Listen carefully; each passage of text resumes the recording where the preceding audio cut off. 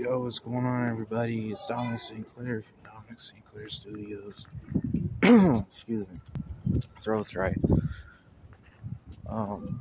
We just got out from seeing Jeepers Creepers Reborn, and I gotta say, I enjoyed it. You know, it wasn't it was better than 3. I will say that.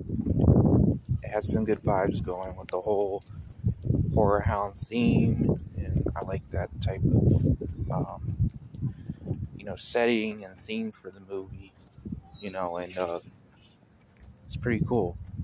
When it comes to the creeper, I think the guy who played him did a pretty decent job. Obviously, I'm pretty sure everyone's not going to be a fan of that look, which I understand because Jonathan Breck is the creeper.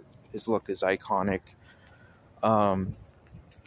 And that's cool. I'm not bashing people who don't like the look that they presented in that film, but I didn't mind it. I thought it was a pretty cool. I mean, it was close. It was close to looking like the creeper, which is cool, which is fine. It was cool with me. So, the kills were pretty cool. The creeper does what he does.